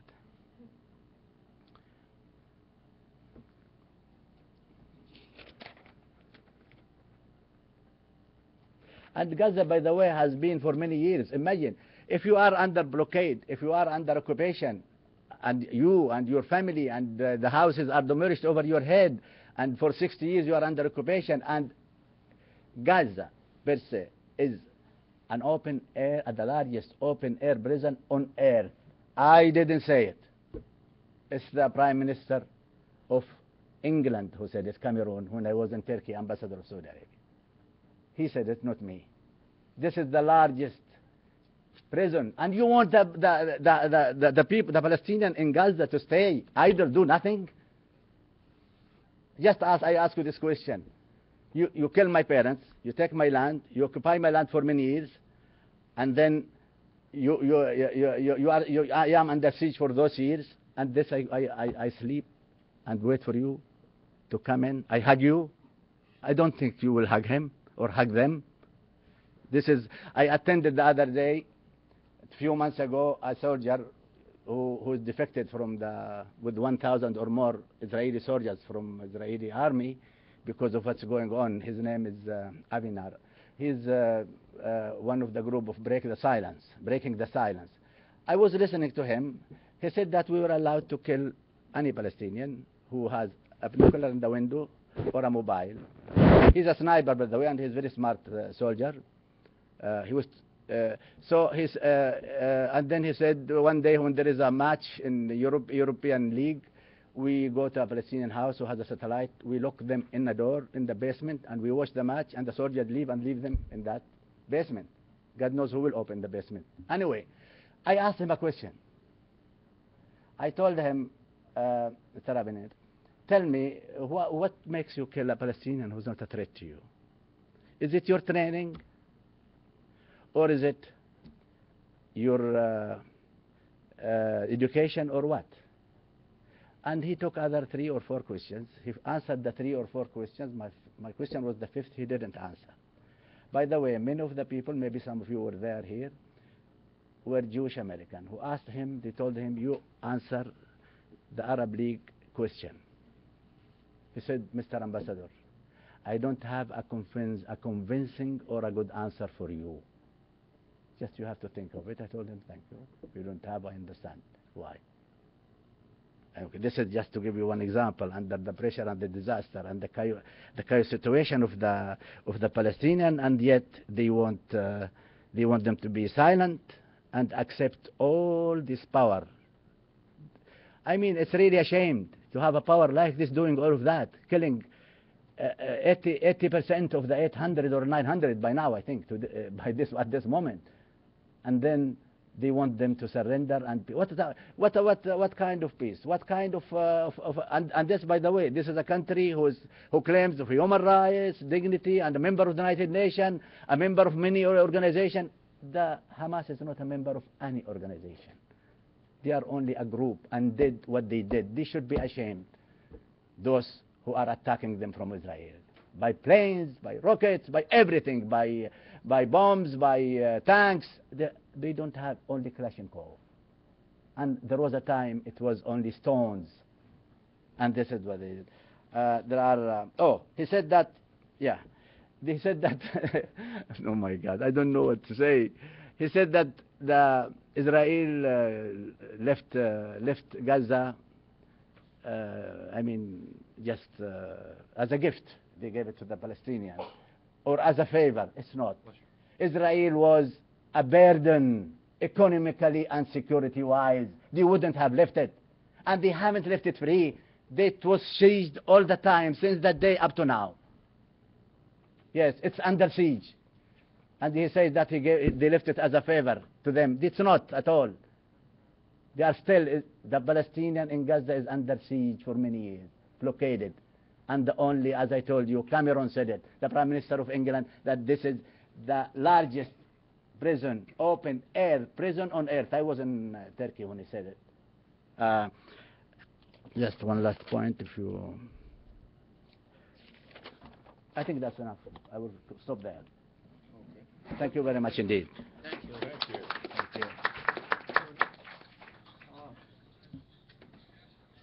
Thank you, Mr. Ambassador, for trying to clarify your personal position and the Arab League and so on. And I think this gives us an opportunity to develop a dialogue which hopefully would lead perhaps to some sort of opportunity for ceasefire and perhaps further negotiations for a peace that would bring security, prosperity to all concerned. Before I open it up, I think I have an obligation as moderator to give the opportunity to the panelists. Would you kindly, would you come up here? Sure. By the way, I will follow up. He's going to come, yeah. This is otherwise no end. No, honestly, you give me the opportunity to follow up. If he says some policies, if he doesn't, I will know. Okay, of course. I mean, we're academics. and it's not the end of Get- scholarship, it's the Getting beginning. too complicated for me. I got to get some. It's all in good spirit, and I'm grateful for this dialogue. First, I would like to relate, Mr. Ambassador, if I may, to the very... Can I... there's a record there. Something making some noise. Yeah, that's okay. It's okay? Sharon, she's in charge. Okay. When in doubt, ask Sharon. Okay. It's not the CIA. No, Don't worry we about have the CIA in the table. Mr. Ambassador, if I may, just to relate to a couple of the points. First, I think your last point was regarding the so-called siege on Gaza. Now, we know that that's a big myth. You know, we've been hearing this quite along, many times. If I may, I just want to give you some facts, just figures. On the day of 24 of July, this is 2 days ago, in Kerem Shalom, this is one of the crossing coming to Gaza, 111 trucks came in Gaza with medicine and food, 360,000 liters of solar, 270,000 liters for warming, and 250 ton of gas. Today, last figures from today, I just got the figures before coming here. In Kerem Shalom, 71 trucks with medicine and food supply, 330 liters of solar, 132 ton of gas. This is what's coming to Gaza during this time of violence. Trucks are coming in with supply. So I heard this myth, it's a blockade, it's a siege. It's not connected to the reality. Trucks are coming into Gaza. And by the way, don't take the word of a policy distributor like myself. Google it and search for it for yourself. Google for quotes by Khalil al-Khaya, who is the man in Hamas who is responsible for their foreign affairs. Google for the quotes of Ismail Radwan, who used to be Hamas Minister of Waqf, the holy places. Those two gentlemen of Hamas said in the clearest way, there is no blockade on Hamas. Now, one last pause, because I think we can go back and forth for quite a long time. You mentioned some quotes of Israeli soldiers, Jewish soldiers. Israel pride itself being a democracy. By the way, I have friends that are on the very left part of the Israeli politics spectrum, friends that are part of the right political spectrum. But I can tell you that there is a big consensus that what's happening now in Gaza is Hamas to blame. And you know, Mr. Ambassador, if I'm not mistaken, the Arab League is placed in Cairo, so allow me to quote a person that I think you would hold reliable, and you would hold his quote, and I'm referring to Egypt's foreign minister. And Egypt foreign minister, and I just Google it so I have the very exact wording. Egypt foreign minister, Mr. Sameh Shukri, said, this is a quote, had Hamas accepted the Egyptian proposal, it could have saved the lives of at least 40 Palestinians. This is Sameh Shukri, the foreign minister of Egypt. And again, if I'm not mistaken, it was the opinion and the approach of the Arab League itself that the Egyptian ceasefire should be adopted. So I think there is a very large consensus that the violence needs to be stopped. The problem is that so far, and for those of you who've listened to Khaled Mashal last speech, the problem is that Hamas so far has continued to reject any proposal for a ceasefire. Thank you. I told you, if he does, I will do. I can stay here. I have no problem. I have no problem, although I am fasting, but I think fasting helped me to reveal everything. You got 2 minutes. Okay, with pleasure. No, you can speak as long as you want. No, he can't. 3 minutes. No, he doesn't need. No, if 2 minutes I will go back. No, I'm joking. I will not take time. But just to talk about democracy. Everybody thinks that Israel is democracy. I have never seen a democracy that killed so many people. I never heard a democracy that occupy other people's land for many years. What kind of democracy? Up to now, they know that they are not democratic completely. With all the aid and support of the United States. United States know that they are not democratic. They know what kind of democracy, and they are worried. They don't know what to do. A two-state solution or one-state solution, or they will end up undemocratic. One-state solution, the majority will be Palestinian soon or later, and then they will not. If they allow them to vote, a Palestinian will be a head of state of Israel. If they don't allow them, then it will be Jewish but not democratic, or democratic but Jewish, or non-democratic but Jewish. So what? They don't know what to do. What to want? They want the land, the cake, and eat it. And then he says that it's democracy. What kind of democracy?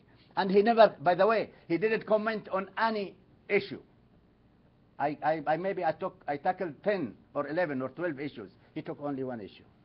He doesn't have anything to say. I know it. And I'm not saying anything fallacy or lies, because it's all. He said, you have to Google this, Google that. Yes, Google. So what? But there are many Israelis who are, you are right. You said democracy, you have democracy. No, not democracy. You have Israelis who are honest. Yes, that's true. And I talk to them, and I meet them. I don't mind. I have no problem. But those who kill other people and those fanatic Zionists are the problem. This is the problem, and this is what's going on there in that area. I have never seen somebody who burn a young boy till death. He cannot be a human being at all. Thank you. In less than 2 minutes. Shall I go? I finish the 2 minutes. Okay. You're perfect, Mr. Okay. Ambassador. Perfect. I think obviously, if I can make a comment, obviously, we have several schools of thought on what's happening, not just in the Gaza problem, but really in the whole region. And seriously, it points out to me again that what a difference there appears to be between what the United States thinks is going on and what we think the challenges are and what we think are possible solutions, as opposed to the view in, for example, Turkey, which is a totally different view with respect to the current issues, what's going on elsewhere in the Mideast, Russia, etc., etc. And it really has bothered me because I don't think we have it all right either, and I don't think some of the other nations and spokesmen do either. And how do you get it together? How do you really get to the bottom of the issues here and come up with some practical solutions for peace and prosperity? A couple of things I do know: the Palestinian people want peace. The Israeli people want peace. Most of the other thinking people around the world want peace, and yet we don't seem to be any closer to achieving that now than we have been for years and years and years. And so it really is troublesome, and I always I perk up when I hear people think they have the solution, because I don't think there is the solution. I think that it's going to take a compromise. It's going to take people willing to think in a different view about what has to happen. And while most people think negotiations don't have a chance, I happen to think that negotiations really are the only solution to these kinds of challenges, and I'll shut up. No, you can continue. That's No, fine. no. No, okay, but It's you after- will come back. It's because after 2 you- o'clock. I mean, we started a little bit late, so as a keeper of the time, General, would you like to make some comments on this or others? Or 3 thoughts. Okay. Take me 30 seconds. Middle East is like a bar fight right now. Nobody knows who started it, and nobody knows. Okay? But at this point, let's quit fighting and go back to having a beer and trying to meet a girl. There's many future fighters that are being created out of this. Third thing, watch the mutations. The mutations are dangerous people. And that's a little bit of ISIS, in my opinion, and some of the crazies who are going to be spawned from some of this other thing. And if you think we got troubles now, you wait until you see the people who have been hated and dumped on, even more so that's been done in the past. We're in for hell. And everybody looks at the problem like a nail. We got to stop hitting it with a hammer, as the boss said. Thanks, Joe. thank you, General. Judith, After that, what could one say? If beer and girls are his solution, I'm out of it. It's the analogy. I don't know. You've got to change your terms of reference. Sorry, it's part of the problem here. Go ahead. okay, I will open it up for some discussion. Mike Kraft, a former Department of State expert on terrorism in Congress. Would you speak to the mic, please? Thank you. I have a broad question for our Iraq and Egyptian watchers, and you too as a Turkish watcher. But first, from a counterterrorism viewpoint, without going into a lot of detail, I must say that those who excuse terrorist attacks and acquiesce in it just help encourage more terrorism, and shouldn't be surprised if governments take some kind of countermeasures. My broader question is this, and I go back to 1967 war when I was on the Middle East desk in London at UPI when it's a big organization we handled material coming in. And what intrigues me, and I want to pick up on Dr. Yaffe's comment about you have to be more inclusive, and the General referred to this a bit with Maliki. It seems to me as a non-expert, one of the difficulties, especially in Iraq, is the unwillingness of Maliki for one reason or another to be inclusive. In Egypt, we've seen the swings between the Mubarak government, the Muslim Brotherhood, and now the military government, and not being terribly inclusive at all. And in Turkey, Erdogan tried to push things through the throat to the secular 49.5% who didn't vote for him, and this lack of inclusivity. And I think it also maybe apply in the Israeli-Palestinian dispute. Ambassador may forget, but after the '67 war, the Arab League voted 3 noes when the Israelis made offers to try to withdraw from the West Bank and Gaza, and they said no negotiations, no recognition, no peace. And certainly Hamas is not being inclusive, and it calls for the destruction of the State of Israel. So I wonder how much of this may be psychological. Sadat once said 90% of the Middle East is psychology of it. I think he was talking in context, purely of the dispute. But how much do you think is maybe cultural in the difficulty of, the Iraqis and some of the other groups to really take a more, what in the West we might consider willingness to be pragmatic and accept compromises or half loaves. Thank you.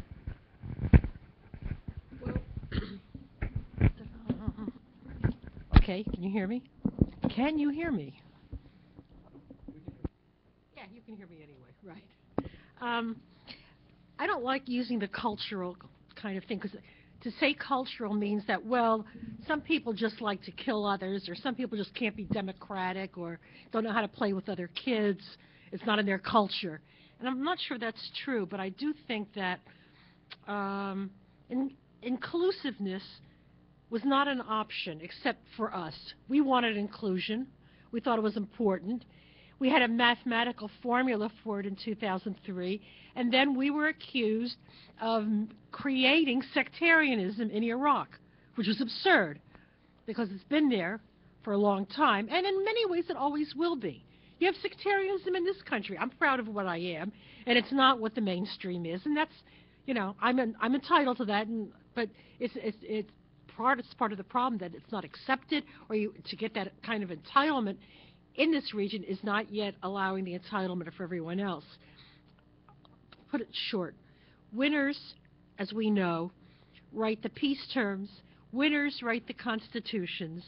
Winners write the histories and set the terms. And in this case, the winners in Iraq were Kurds and Shia who sided with the U.S., and they had their own religious and ethnic agendas.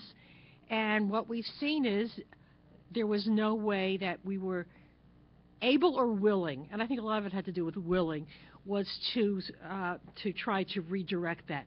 National reconciliation was never an option for the Iraqis, at least not for those in power and those in control. There were those who did and who had practiced that, but they've never been able to have the opportunity to have the power to do anything.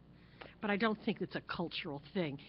Again, if it were, then this would not have been a tradition and a culture which was tolerant, at least of the peoples who are out of power now, tolerant of each other, tolerant of Christians and Jews. Not equal. I'm not talking about equality. I'm just talking about a tolerance and an ability to live. So that was cultural too, and Iraq had that. That's where I feel disappointed because I believed in that. Yeah. And I think that there are many who do, but you're not going to see it. And this is a polarized environment, not so much different from what's happening in Israel, where there are no centrists. You either are with us or against us. And believe me, I know that battle within my own family all too painfully. It's one of the reasons I don't do Israeli-Palestinian. Not totally stupid.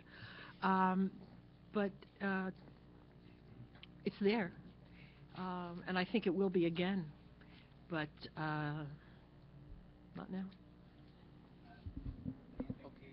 The effect of the 1967, do you want me to comment on that? Yes, of course. Please. Would you like me to comment on that? You deny the Arab League's position? No, this is, okay, I didn't ask you to deny, but just, I tell you something that, you know, Here you go. if you want to go back to history, of course, we made mistakes.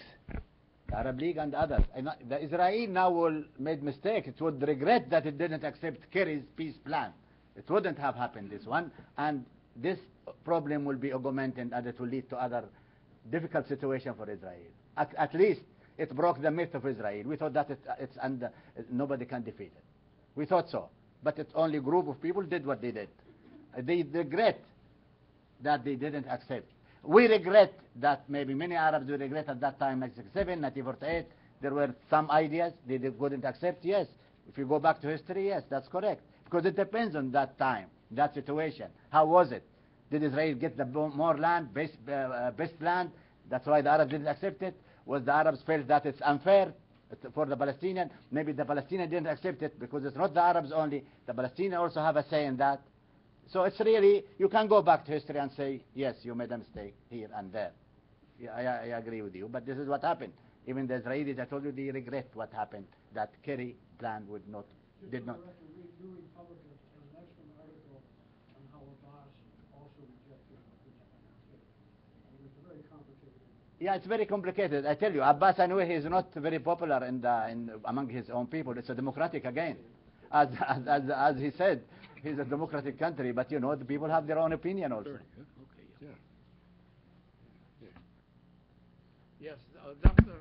Kumar, Professor Kumar from Georgetown University. Thank you to General Gray, General Reyes, Diona, and the other panelists. A very absorbing discussion, very threadbare. I just had a question on ISIS particularly. Given the fact that ISIS is also moving in an eastward trajectory, thanks to a number of Indian recruits now, which is kind of news, as well as Al-Qaeda's oft-repeated and now renewed vigor for a Ghazwa-e-Hind war against India. as well as Abu Bakr Bashir in Indonesia talking about funding ISIS. What do you think is going to be the terrorist kind of action post-NATO troop withdrawal from Afghanistan? Because that's kind of a potboiler terrorism-wise as well. You know, Pakistan, Afghanistan, threat to India. That's one question in terms of the eastward expansion. The second question is when we talk about the administration talking about a $500 million fund as part of the counterterrorism partnership fund towards arming the Syrian rebels, the FSA and so on. How does one really distinguish between the FSA, the good Syrian rebels, and the ISIS elements and the al-Nusra, al-Qaeda allied elements, which have also switched over in large numbers to ISIS? Two questions. Thank you. It's not fair. You know, you've just expanded my threat threshold enormously. I wasn't so much, I hadn't thought about the Indian and Pakistan side, but I know they talked a lot about Central Asia.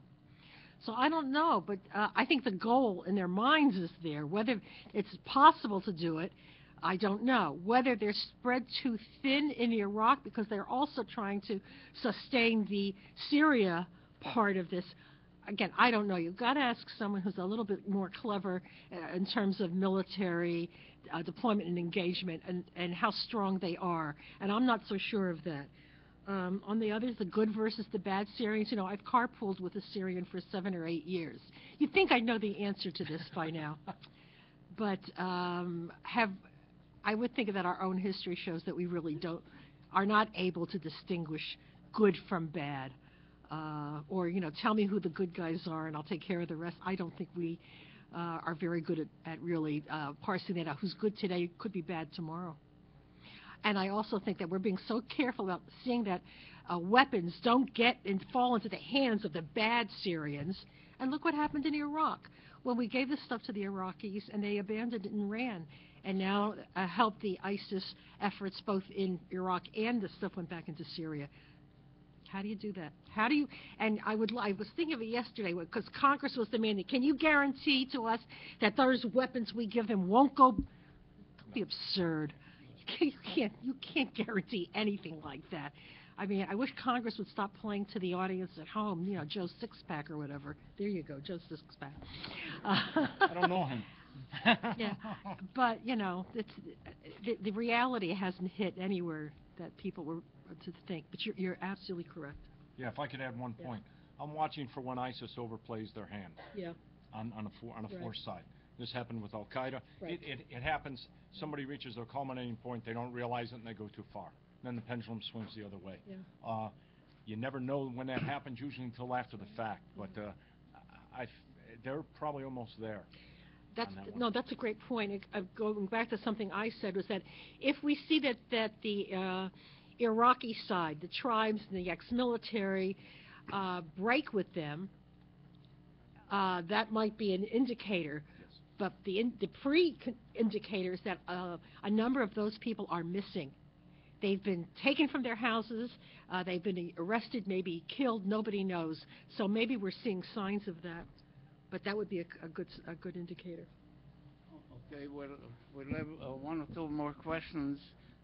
Just a little footnote to make it a little bit more complicated, Judith, is, you know, we have to put into the equation also the so-called homegrown terrorists, for example, in Western China, that they are inspired with what's happening elsewhere, that terrorists, as you indicated before, are becoming mini-states in many ways. That I don't want to go into the Gaza situation. It's too complicated without that. But what is really important is the globalization of that kind of threat. It's not regional, it's interregional. And I don't want to throw in Latin America and Africa and all that. Okay, let me ask Ambassador Marks. Would you kindly come up here quickly so that they will see you? Come a little bit up. Okay. Yeah, over there, quickly. All right.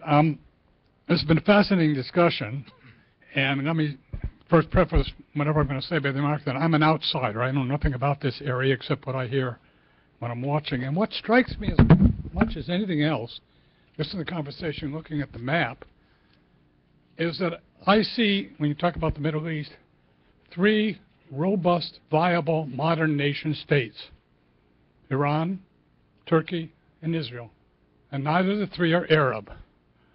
Are what we're seeing in the Middle East is sort of a fundamental collapse, dissolution of the Arab culture, political society, call it what you will, possibly analogous to the fall of the Roman Empire in Western Europe.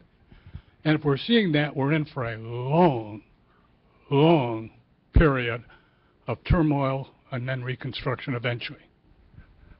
Thank you. Okay, one more question, please. Thank you all for the great presentations. There has, in this region in the past, Russia played a very murky role. And I'm wondering now, with this sort of rise of this Russian militarism demonstrated by last week's events, do we see Russia coming in again to further complicate issues? Yeah, they're already in. Well, not militarily. If you mean that they're going for their warm water port and to take over countries there, that's long gone. If it ever existed, no, that you don't see. But they have influence and they have a lot of money to make, a lot of business. And partly what we're seeing is sort of a, I don't know what to call it, not a Cold War, but there's a, a mentality which is starting to, going to oppose anything you want to do. But the Russians have a lot of money to make by dealing with Iran, and they have a lot of invested in Syria, and they would like to, but they're not winning hearts and minds, if that's what you're looking at.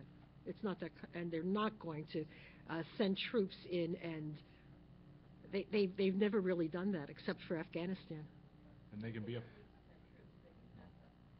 Yeah, but as you pointed out, they've got a long history of, for example, cooperating with Iran. Go back to pre-World War II, and World War II was much Russian influence, and they always try to influence nations that are on their border and that kind of thing. Be careful. What you're talking about there was the spheres of influence of World War II. That was Soviet occupation. That's different. No, what I'm talking about is a Russian influence, whether it was Soviet or not, or even before the Soviet Union. They've always had an interest in Iran, and they do now. Yeah, but you're talking about military. No, I'm not talking about military. I'm talking about World War II. No. It's for example, construction of 20 nuclear power plants. Lots of money to be made. And by the way, if it makes the region a little bit more difficult or makes them look better, so much the better. It's money. Can we? Yeah.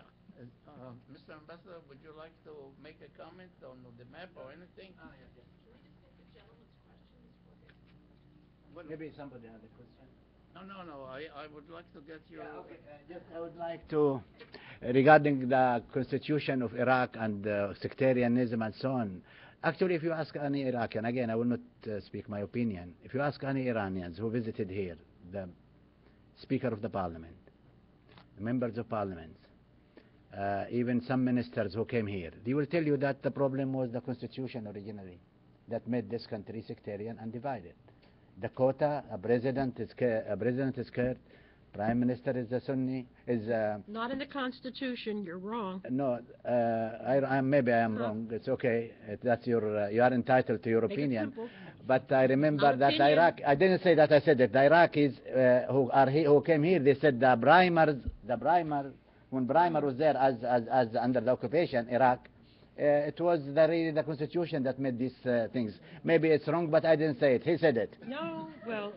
This is one. I would like to refer you regarding what's going on in the Middle East to the sectarian division of the countries in the Middle East. I was in Turkey as ambassador in 2006, and there is a NATO meeting somewhere in the meeting somewhere, and the Turks attended that meeting of the NATO. And they discussed the new map for the Middle East. I would like you to refer you to that map. You can Google it also, the new map of the Middle East. You will find that many Arab countries. What is going on from 2006 at that time? You look at that map and look at it now. You find that the division within Lebanon, within Iraq, within Syria, it's all there in name.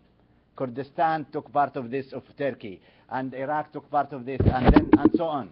So please read that map. You will find the truth that what's going on is a sectarian regime in different countries in the Arab world. Okay. Now, before I give the last word to the general, I have a duty, an obligation, general.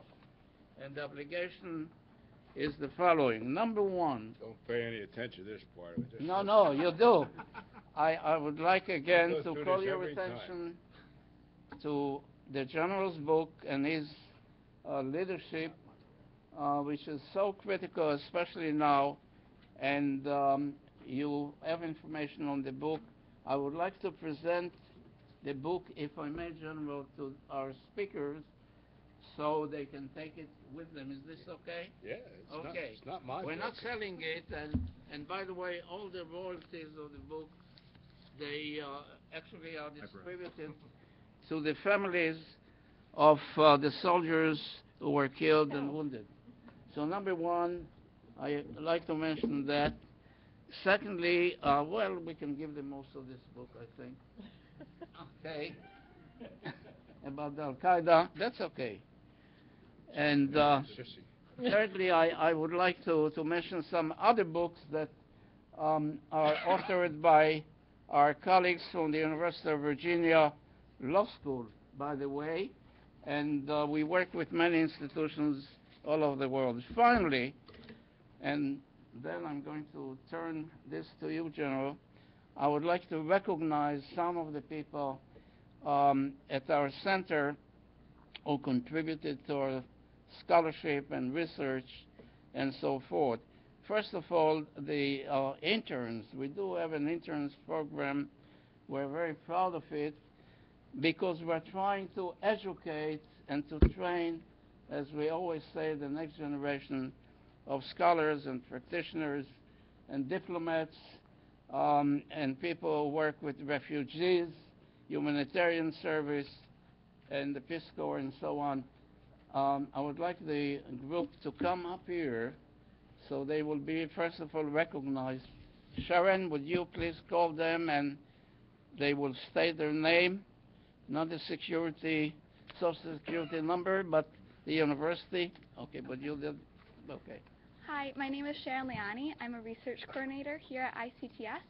I'd like to thank our summer 2014 intern class. They helped contribute not only to this seminar, but also many other projects that Professor Alexander works on during the year. If you'll all briefly introduce yourselves. I'm Tyler Engler, and I study international politics at Georgetown. Don't go away. This is his last day, and I'm taking this opportunity to award him the certificate, the diploma for his work this semester. We're very, very proud of you, and we wish you the best in the future. Thank you. Okay? Shake my hand. Don't be afraid. Okay? Go ahead. I'm Stephanie Emerson, and I study political science at the University of Chicago. I'm Avios Khanan. I study communication at the University of Maryland. I'm Thomas Turner, and I study leadership and public policy at the University of Virginia. I'm Gabriella Grishas, and I study international relations and German at Boston University. I'm Frank Randall, and I double major in history and political science at St. Francis College. Andrew Du Bois. I double major in Middle Eastern Studies and History at Trinity University in San Antonio, Texas. My name's Reed Woodrum, and I study international and public policy at Princeton University. I'm Sonam Burke. I study international relations at the University of the Pacific in California. Last but not least, I would like to recognize Marianne Cover, right there in the back. She contributes to our publication. And by the way, Mr. Ambassador, your own statement we just published, and we'll get you obviously the copy of the report. What about the one today?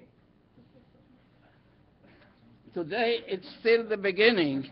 We have to prepare it, but absolutely, absolutely. Now, obviously, as we always say, the General has the last word. And General Gray, it's all yours. I think obviously everybody's had enough here. They really. I think the thing that really strikes me all through the years, when you look at world history and go back as far as you want, 2, 3, 4, 5,000 years, whatever. Some of these issues have been around a long, long time, and they're going to be around for a while. And it seems to me again that it takes a tremendous amount of understanding on both parts to try to come up with some solutions. And I worry a little bit that in-depth thought process and that in-depth study doesn't seem to be taking place. I know there are experts working on this, and they know far more than I want to about these issues.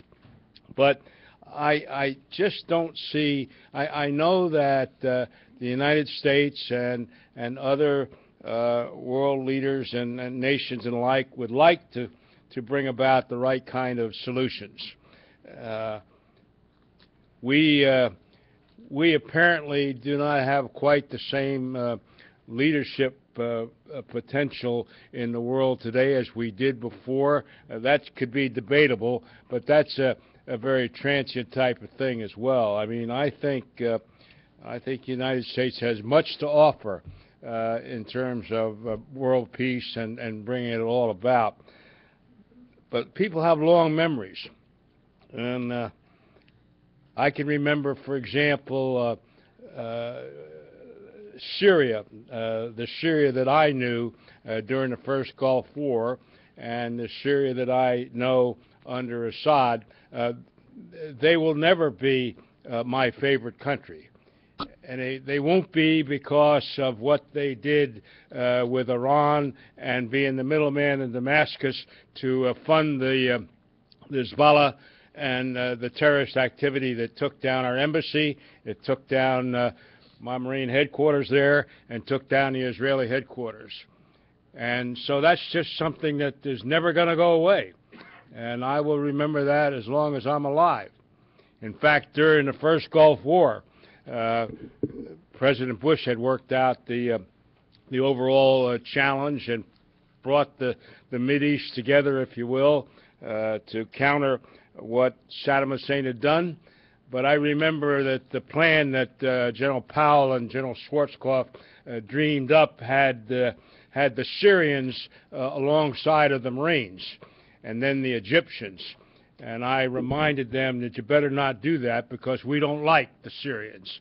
And my Marines are liable to take them out on the way in. So they put the Egyptians on our left flank instead of the Syrians. But I'm serious here. These types of thoughts go a long, long, long way. I know a little bit about Turkey. When I was a young lieutenant in Korea, I was a forward observer for the Turkish Brigade. And I understand their mentality, how they feel about certain things. And you need to understand how the Turkish people feel about some of the Kurds. They don't like them. And it's not going to get better overnight. So how do you bring this potpourri, if you will, of thoughts and nations and all that together to work out something? Again, I go back to it has to be negotiations. Thank you all for being with us. I thought it was a great afternoon. And Yonah, we went over a little bit over time, but it's okay.